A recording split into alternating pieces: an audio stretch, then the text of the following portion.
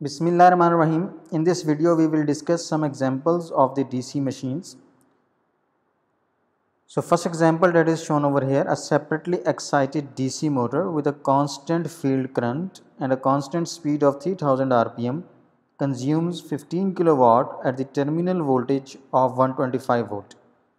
If armature resistance is 0.02 ohm, we are supposed to determine armature current, back EMF, power developed at the armature or power converted into the mechanical form, and the torque. So the first step to look at this problem is to draw its circuit diagram. So we are given a separately excited DC motor. So here you can see the circuit diagram for that one, a field winding, and over here is the armature winding. Two windings are there and both are connected with the separate supply. The supply for the field winding is Vf and supply for the armature winding is this one, and it is given to us that armature voltage is 125 volt, that you can see from here. So first of all, draw the circuit diagram, mark all the parameters which are given to you. So armature resistance, that is 0.02 ohm, so that is marked over here, and you can see this inductance over here, but we will not be considering it in the analysis because in the DC the inductor works as the short circuit. So we will not be requiring any information of this inductor part. So we will neglect this inductance in our analysis because this inductor is short circuit. So we will assume that there is no voltage across this inductor. Okay, so now we want to determine the parameters: armature current, back EMF, power developed, and torque. So first step is to draw the equivalent circuit diagram, and next we will start the analysis. So first of all, we are going to determine what's the armature current. So armature current can be determined by looking at the power at this point, and we are given that the machine is consuming 15 kilowatt at the input terminal. So the Pin divided by the armature voltage will give us the armature current, the current that is injected in the machine. So that can be determined as Pin by Va. So 15 kilowatt is the input power and 125 volt is applied at the machine terminal over here. So 120 ampere will be the current that is going to flow in this machine. So armature current we have determined, it's 120 ampere. Okay, now next step is to look at the back EMF that will be there over here when you are operating this machine under this condition. So first step is to write down the voltage equation, and that you can see over here that this terminal voltage Vt must be equal to the voltage drop across this resistance plus this back EMF. So Vt, IaRa and the back EMF. So this terminal voltage must be equal to this resistive voltage drop and the back EMF. So if you rearrange this equation, you can write down the equation for the back EMF in your machine, that is Eb over here. So that is equal to Vt minus IaRa, and you know about the terminal voltage, you know about the current, and you know about the armature resistance that is given to you. So plugging in the values, the back EMF is 122.6 volt. So the voltage over here is 122.6 volt and the terminal voltage is 125 volts. So here you can see that terminal voltage is greater than the back EMF. That's why it is going to work as a motor and the power is going to flow into the machine. It will work as a motor, right? Okay, now the power that you are injecting into your machine from here is that we have calculated, that is given to us, that is 15 kilowatt. Out of this, some of the power is going to be lost across this resistance, that will be dissipated in the form of heat. So that is calculated as Ia square into Ra. The rest of the power will be available for conversion into the mechanical form, and we call it the electromagnetic power. And how we can determine that one? The current that is going to flow over here is Ia, and the voltage across this part is the back EMF we are going to assume. So Eb into Ia will give us the power that is converted into the mechanical form. So that you can see the mechanical power that is equal to Eb into Ib, that can be determined now EB is 122.6 volt and IB is 120 ampere. So the power that is converted into mechanical form is 14.7 kilowatt. So out of 15 kilowatt that we injected in this machine over here, the power that is converted into the mechanical form is 14.7 kilowatt. Okay, now we can determine the torque induced over here, the electromagnetic torque, the torque because of the electromagnetic power. So that will be equal to electromagnetic power divided by the speed of your machine, and the speed is given to us in terms of RPM, that you can see over here, 3000 RPM. So this is in radian per second. So the torque can be developed, can be measured by taking or dividing the electromagnetic power with the speed in radian per second. So our power that is converted into the mechanical form is this one, 14.7 into 10 raised power 3, and this is the RPM. So 2 pi by 60 is the conversion factor to convert this 3000 RPM into radian per second. So the resultant torque is 46.82 Newton meter. So what are the steps to calculate this one? The first step is to draw the equivalent circuit diagram, and then in most of the cases you will have to determine the back EMF. Back EMF plays a very important role in the operation of the machine. Whenever you are going to apply the load on the machine, this back EMF is going to adjust itself to a new value such that the new current is established and machine delivers a new required power or operates at the new speed. So with the passage of time during this tutorial, you will see that back EMF plays a very important role in the operation of the machine, and it depends upon, as we have discussed in the theory lecture, that back EMF is equal to K times flux into omega. It depends upon the flux, it depends upon the speed, and can also be written as somewhat like that, KB into IF into omega. It can be controlled by controlling the field current in this circuit, IF, and the speed of the machine. Both are going to affect this back EMF. So we will discuss them more in detail in the upcoming example.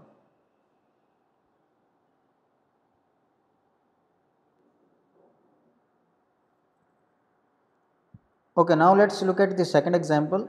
A 110 volt DC shunt motor runs at the speed of 1200 RPM under no load condition, drawing an armature current of 1.25 ampere. So that is the information at the no load. At rated load, the speed drops to 1120 RPM. So determine the input power at no load and the rated load if armature resistance is 0.25 ohm and the field resistance is 57.5 ohm. Okay, so again the first step is to draw the equivalent circuit. So we are supposed to draw the equivalent circuit of the shunt motor. Okay, so shunt motor, your field winding, let's suppose this one is F1 and F2, these are the terminals of the field winding, and these are the terminals of the armature winding. They are connected in parallel. So the machine in which these two are connected in parallel is called the shunt machine or the self-excited machine, and the supply voltage is 110 volt that you are going to apply to this machine. So armature resistance is 0.25 ohm and the field resistance is 57.5 ohm, and we need to determine the input power at no load and the rated load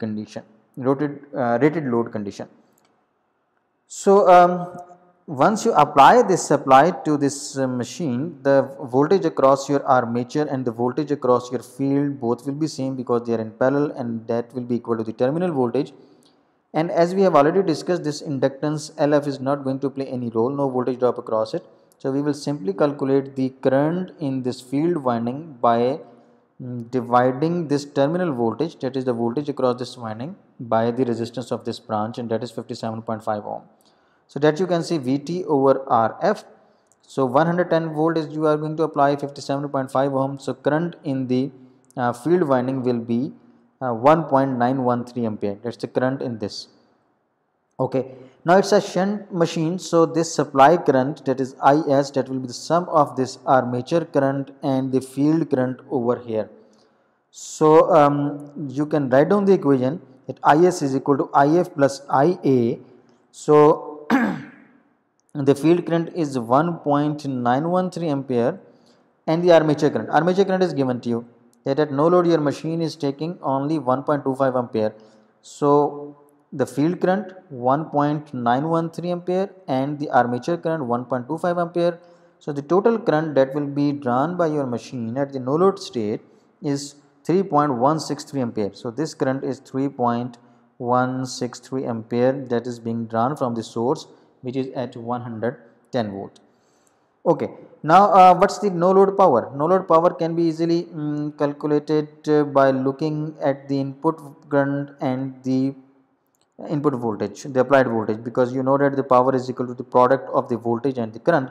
So the voltage that you are going to apply is 110 volt, and the current in the machine from this supply is 3.163 ampere. So the power that is injected into this machine, that is equal to 347.9 watt, the power taken by this machine. And please note that this is at the no load state. We have still not applied any load, mechanical load over the shaft of this machine. It is rotating with speed omega. The induced torque is in this direction. When you will apply the load torque, so that will be acting in the opposite direction to the induced torque. So at the moment without the load torque, what is the power that is being drawn? That is 347.9 watt. Some of the power, this power is basically required to run the machine itself, to overcome its own inertia, its own losses. So this is the power required at the no load. Okay, now let's look at the back EMF at the no load state, because when you will apply the load, your terminal voltages are to be kept constant. This one is to be kept constant. So this back EMF must change so that the current that is injected into the machine is updated and the torque induced is updated, because you know that from theory class the torque induced is equal to KTIA into IF. So the change of current will bring the change in the torque. So as our field is connected across the constant voltage, so it is going the field current is going to remain constant. The armature current will change as the load will change, because more induced torque will be required, right? And that armature current can only change in this loop if your back EMF is going to reduce. So now let's look at it. What will be the back EMF at the no load state? So the back EMF is terminal voltage minus IARA, neglecting the voltage drop over here, no change over here. The voltage drop over here will be only effective during the transitions, during the change of the current. So at the moment I am going to assume that the constant current is going to flow, and this part is not participating in any voltage drop over here. Okay, so now if we plug in the values, and so you can see 110 volt armature current is 1.25 ampere that is given to us, and the armature resistance is 0.25 ohm. So the back EMF at this point is 109.7 volt. So this back EMF is 109.7 volt under the no load conditions. Okay, now let's calculate the power that is converted into the mechanical form under the no load state. As there is no load, so this power is not for the load but for the machine itself. Machine has the weight, the armature has the weight, it has the inertia. So some power is required to run that machine itself. So that will be equal to this voltage EB and the current in this branch, and the current in this branch that you can see over here is IA, the armature current at the no load.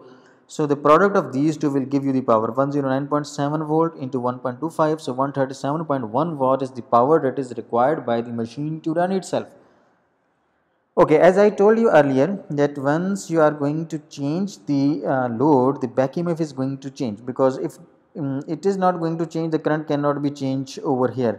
So to change the current in the armature, this back EMF must change, and as we will be increasing the load on the machine, so that requires the increase of the current, so this back EMF will be going down. So the back EMF, as we have already discussed in the theory class, that is proportional to the flux and the speed. So at no load the back EMF will be given by this expression. It can be written in terms of the field current, because flux is proportional to the field current, and this is the speed in radian per second, and this is the speed in RPM. So by a constant factor we can convert from radian per second to the RPM. So that is accommodated in this one, some constant in the new constant. So constant into constant, it will be a new constant. So I have represented it with K1. So this equation can be written as K1 IF into NL, no load speed, that is in the RPM. So similarly, if we consider the full load, so at full load your back EMF can be represented like that: K flux at full load, speed at full load. So this can be written as K1 IF speed at full load. So if we take the ratio of these two equations that is shown over here, that EBNL over EBFL, that will be simply equal to no load speed divided by the full load speed. So if you know the information of this equation, that is, you know about the no load back EMF, and you know about the no load speed of your machine, and if you calculate and you know the full load speed or any three parameters which are known, you can find out the fourth one. So we are basically interested in calculating the back EMF at the full loads, and that will be given by this expression, that this ratio of the speeds full load and the no load into the back EMF at the no load. So we have calculated the back EMF at the no load, that is 109.7 volt. And what is the speed? The speed that is given to us over here. Here you can see the no load speed is 1200 RPM and the full load speed is 1120 RPM. Right. So using these values over here, that 1120 is the full load speed and the no load speed is 1200 RPM. So your new induced back EMF will be 102.4 volt.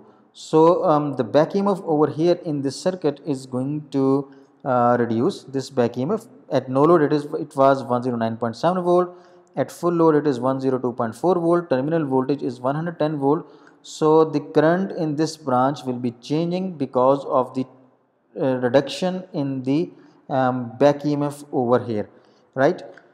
Okay, now what will be the change in the current that you can determine with the help of the generator equation? You know that the terminal voltage is equal to IARA plus back EMF. So now you know the back EMF at the full load, so you can find out the full load armature current, that is equal to VT minus back EMF at full load divided by RA, the armature resistance. So just plug in the value. This is the voltage, this is the back EMF at the full load, armature resistance.